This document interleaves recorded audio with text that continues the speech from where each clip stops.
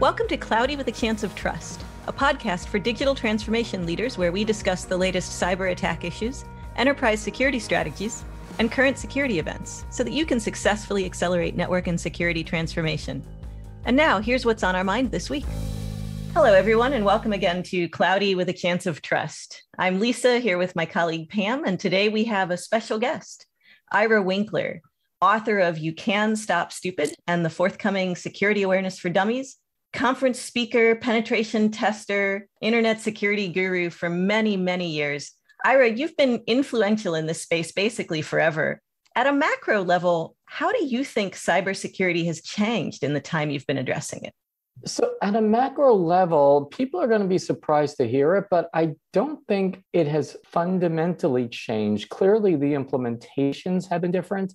I think there's a little bit more focus and acknowledgement, frankly, of the importance of cybersecurity, where people are taking it seriously, because before it was primarily a set of tools that people would implement and they would talk to and say it was nice. Then, for example, you started seeing, well, not so ironically, but the first people who really jumped in on this were the major banks, like the Citibanks, the Morgan Stanleys, the JP Morgans, Chases, banks that are not around anymore for some part of this because of the junk mortgage fraud stuff and everything. But the large banks really seemed to jump in wholeheartedly, realizing that they were losing lots of money because of electronic transactions, realizing that they didn't handle money, they handled computers. And that was their whole business. So they really jumped on first. And then other organizations, because of the nature of crime, quote unquote, going where the money is, people started experiencing losses. They started experiencing a variety of different issues, and they started seeing that security was important to their operations. So that was kind of a healthy realization over a period of time. Mm-hmm. Now, given, the whole issues with Colonial Pipeline that we just recently had, among others, like just for example, the JMZ, the meat packing company out of Brazil, that impacted our food production lines and everything. People are really seeing that cybersecurity should be fundamental. They're talking to it. Unfortunately, still the large banks are way out in front and taking it seriously. A lot of other organizations, though, are not as out front in embracing how critical it is to their, like they call it critical infrastructure, but at the same time, it's not perceived as critical as you would think, which again is somewhat dismaying, baffling, whatever the word is. But I would say we're at the point where there's a perceived need for security. A lot of people look at it as a set of tools, not what I would phrase as a strategy and a philosophy, though. Yeah, you gave a really good RSA keynote along those lines where the human aspects of security are so important, but they aren't really well considered. Is that something you see improving? I gave a talk at the Usenext Security Conference in 1995, where I described social engineering. It was called the seminal work in social engineering. And I gave 6 ways to prevent social engineering and incorporate security around the humans. And then in 2020 or 2019, towards the end of it, I saw a presentation by somebody who's an expert in social engineering, and they gave their awesome presentation. And they gave pretty much the exact same recommendations I did, with the addition of multi-factor authentication that wasn't out there at the time. It is dismaying that nothing regarding the user has changed, for the most part. I say that in a different way. I mean, obviously you're with Zscaler, and I think Zscaler is able to move the needle in a lot of ways, and I'll talk about why probably later. But generally, people talk about, well, the user makes a mistake, so therefore, let's give the user better awareness. Let's have the human firewall. And that is such a fallacy, because the user will always make a mistake at the end of the day. Better awareness is a great risk reduction tool. Mm-hmm. People are still relying upon awareness to deal with the quote unquote user problem. When you need a comprehensive solution, just for example, like accounting, they don't just rely upon educating users on how they should implement good accounting procedures. They put systems in place, they put verifications in place, they do a whole variety of things to create a system And we're not doing that in cybersecurity with regarding the users. And I'll leave it at that for now. Well, I think you do talk about that also in your book. You can stop stupid. We've been putting this on the shoulders of the users for a long time, but maybe that's a misplaced focus in some ways. Well, it's definitely misplaced. I mean, look at safety science. There was what they call the old school safety science, where if somebody hurt themselves or injured themselves on the job, they would be like, why was that person so stupid that they injured themselves? But what happened was they tried that for a century, and then they realized, wait a second, we're losing tens of millions of dollars because somebody hurts themselves on a factory, and we have to shut the factory down, as an example. And they had to stop and say, wait a second. They had what they now call new school safety science, where they take a step back and say, well, in the first place, why was that person in a position to injure themselves? And how could we have taken that person out of that position? Yes. And once they were in that position, how could we have designed the environment around them to prevent the injury? And then how could we have guided them at the point of decision to not injure themselves and so on? And then if they injure themselves, how can we better mitigate that and maybe stop the injury in progress, or at least stop the level of harm it's going to cause? And we're not doing that in the field of cybersecurity in any way, shape, or form. We're just saying human firewall, make the users your last line of defense, which is like, what if they're a criminal? You want your criminal to be responsible for your security? That's just stupid. Yikes. Ira, I have to agree with you on a couple points that you really pulled out. I think you hit the nail on the head when you talk about the fact that organizations, a lot of them haven't changed, right? Some of them still believe, after all these years, that everything they've done possible to secure their organizations with all the means that they had, right? Which in some instances are putting multiple point solutions in to try to secure them.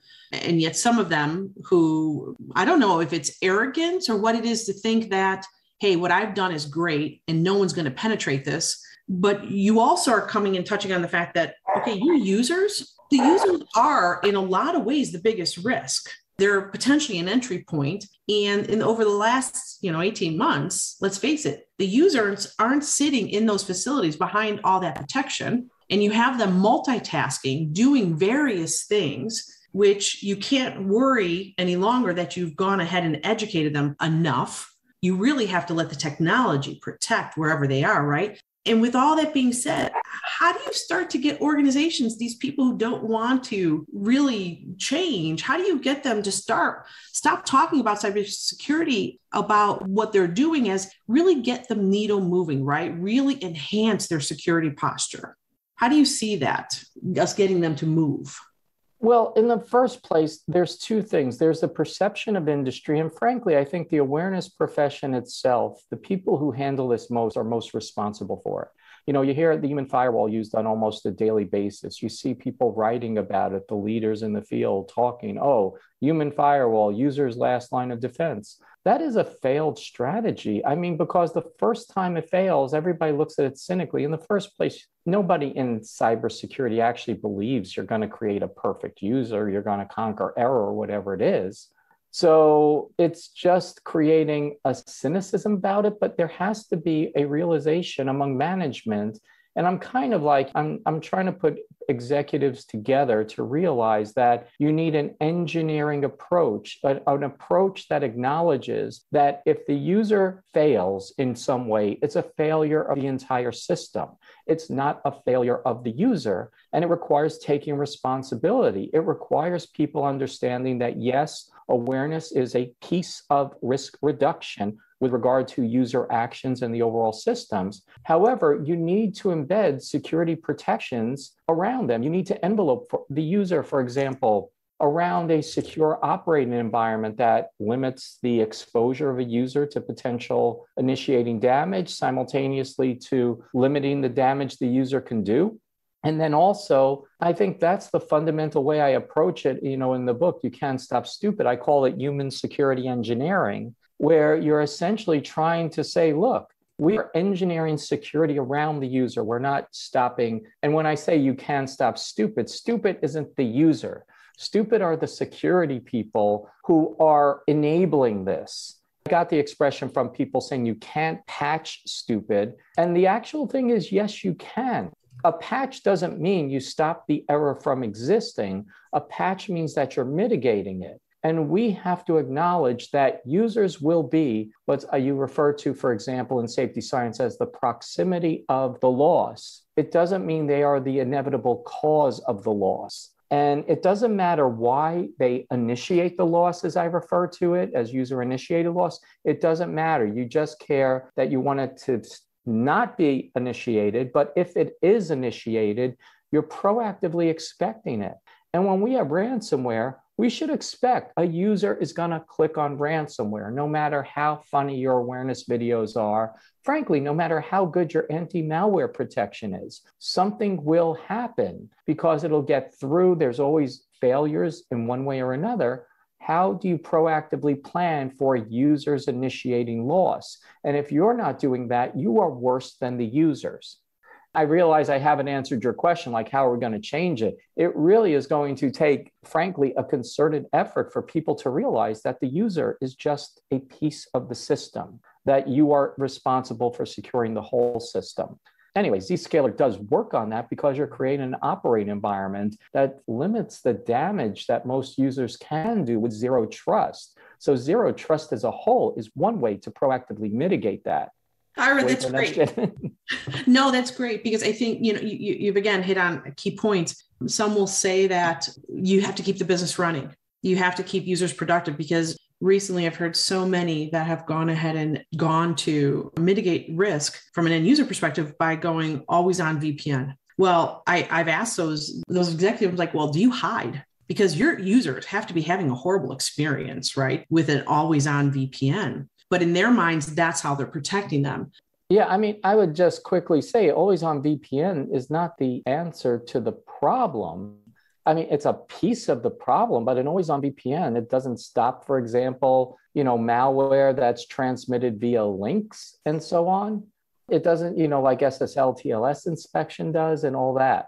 I completely agree. It's a false sense of security. Again, it's much like awareness. They implement a specious tactic. They implement a tactic like a strategy. Always on VPN has its benefits as a tactic. Awareness has its benefits as a tactic. You need a comprehensive strategy to implement to proactively deal with this, I guess is how I would respond. Yes, I agree with you, because you see so many that are approaching it tactically and only going ahead and I'm going to solve for this problem I believe I have, versus what is the strategic approach I should be taking, which is more platform oriented, right? And I think that's where I see where Zscaler kind of comes in relative to that platform approach with zero trust. Here's how I would phrase the Zscaler benefit. You are building things into the infrastructure. A lot of, there's a lot of vendors that implement zero trust, or at least say they do. I mean, frankly, everybody says these days zero trust is somehow embedded, and the benefits of zero trust, when you get NSA and Microsoft agreeing, there's definitely something to it. But the zero trust is different the way people do. Like they'll implement a particular tool and say this tool is providing zero trust. No, the tool provides an aspect of zero trust, which in and of itself might be valuable. Again, Zscaler essentially, as opposed to taking a tool that's put on top of an infrastructure, essentially is an infrastructure that deploys tools. And I realize that's a high-level concept, and you people probably can describe it better than I can. But the reason I describe it that way with regard to the end user is that there's an environment. And when I talk human security engineering, before I even looked into, zero trust and Zscaler as an example, because I've been working on this a while, you have to look at it from start to finish, because, for example, with a phishing email ransomware, that ransomware doesn't start when a user is looking at it. That ransomware starts on the internet, where somebody is out there potentially sending email spoofing somewhere else. And that should be filtered before it gets to the user. Then it gets the email server. And the email server should, again, have its own layers of filtering and content inspection and everything. Then when it finally gets to the email clients, there should be an operating environment that when they look at it, there's some indication, Likewise, there's guidance, there's a limitation on what the user can do. And the concept, for example, of least privileges, even if a user clicks on ransomware, the system essentially should stop it from executing or limit what can be ransom, because a user should not have the ability to encrypt all the corporate cloud storage systems. And then likewise, when an email message comes into a user, you need SSL, TLS type inspection, because a lot of ransomware these days is getting through not because a malicious file gets sent, but because a link to a supposedly trusted service gets sent. And, they say, oh, Google Drive, got to trust that. And then you click on it and somebody just installed malware on there. You need to inspect it and things like that. It's the operating environment that embraces everything. And you can implement different tactics and tools and all that. Likewise, I can go on to like the exfiltration part, like credentials, like DLP on the outbound side is also critical. But all these things are proactively, I'll use the phrase stopping stupid, because it's acknowledging or providing an operating environment that's embedded security throughout from the very beginning of an attack. And I just use ransomware as one case of it, all the way through the realization of the attack. And by having zero trust, you're basically limiting the amount of damage people can do in this regard on so many different levels. Well, that's a great illustration of how the understanding of zero trust has changed over the past 10 years, because initially when the term was coined, DLP, protection against ransomware, wasn't really in scope for zero trust. And I think what we have had to recognize as applications have moved to the cloud, as users have gone mobile, is it's not just about protecting internal assets. It's not just about protecting on-premise users. We need to be able to have visibility and control over all of that user's traffic, whether it's to a traditional data center-based application, an application that's migrated to or been born in the cloud, private data in a public application, or even communication with truly external sites. And all of these components build towards this transformative security strategy where you're putting in the guardrails and the protections to support the user, so that we're not really looking at it anymore as a user failure. We're looking at areas that the system can fail and filling those gaps so that the burden is no longer placed on that user. Would you say that that aligns with how you see zero trust today? I mean, that's exactly how I see it, because, frankly, the whole concept of the whole user-initiated loss, I mean, we're talking about malicious attacks as examples. The reality, though, is that users essentially are creating more damage on what I call malignancy. In other words, they're just doing their job in a way they might typically do it, and the loss they create is just incidental to doing their jobs in a given way on how they're doing it. So when I see, again, zero trust, it's not just stopping these malicious attacks, it's stopping losses resulting from just systematic, I don't want to call it systematic failures, but we tend to suffer, in businesses as a whole, tend to suffer, what you would refer to as death by 1,000 cuts. These small little problems eventually add up to major losses, but you never realize it because they're just a small loss at a given time. Zero trust through a variety of means, that is like embedding protections that stop not just ransomware per se, but it stops, again, the accidental deletion of data, the accidental business email compromise where somebody just attaches the wrong sender with a critical data file and so on. All these things are potentially built into a good zero trust architecture that you're going to start to see what I've been advocating since 1994 to date myself, that really at the end of the day, good security is only good system administration. And what that means, that also encompasses the design of the networks, where you're basically just facilitating the infrastructure doing what it's supposed to do, but in a way where security is embedded in everything. As a standard, people shouldn't have to do this, but then do it securely. People should just do their job, which embeds security into it, much like a good infrastructure should have security embedded into it so it's seamless and ubiquitous, and people don't even know they're behaving securely at the end of the day. Absolutely, that's true.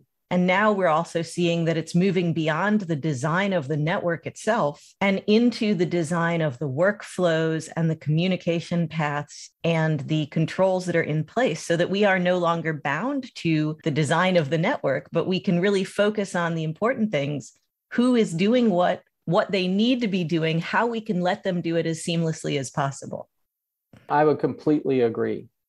And I think that's where, your comment about stopping loss from systematic failures, whether it's accidental or malicious, if you remove the user out of the equation in having to make a decision, and you go to that full zero trust, the true definition, right, of zero trust, because so many have altered it to either match their technology they're offering or molded it to be what they need it to be so they can say they're at zero trust, right? They've implemented zero trust. I think it's very interesting, your whole approach. And this has been a great conversation. I thank you so much, Ira. If there's anything you want to leave our listeners with, one last thought, what would it be? In a purely biased sense, they should all buy You Can Stop Stupid because it discusses this and more. But I agree. Like I said, I'm biased, but I think it's also true. But at the very nature of things, I really wish people would see, again, that a user failing, and frankly, any failing by the system, by a component of their network architecture or whatever it is a failure of the whole system. Unfortunately, from the user perspective, we try to attach, for example, if a router is set up insecurely, they're like, a good organization will say, how do we define a good configuration tool? How do we harden this? Why wasn't it hardened? And so on. And then maybe why was the network? Look at the network infrastructure as a whole. We got to adopt those type of principles for the user, but simultaneously acknowledge that our users are never going to be perfect and we have to expect failure. And I don't say that in a bad way. I just say that much in the way that you are driving, and you're driving and expecting other users to fail. By expecting other drivers on the road to fail, essentially, you can drive more safely. By expecting your car, for example, to fail at some point, you do good maintenance and you watch your monitor lights to see if low fluids are there. That's acknowledging failure will exist. We have to do that with the users and not portray them as some paragon of virtue that we could make to be a perfect entity. I would try to lead people with that. And it's okay that users aren't perfect. And we acknowledge that and build that in, because they're not meant to be. And we have to stop advocating this insanity. I'll leave it there. That's great. And, with that, I thank you so much. Lisa and I, we've truly enjoyed having you come and visit with us and chat. And for everybody listening, please go out, get You Can Stop Stupid.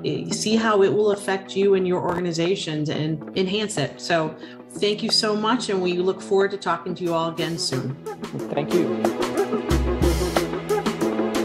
Thanks for listening to Cloudy with a Chance of Trust. Check back with your podcast provider regularly for more episodes.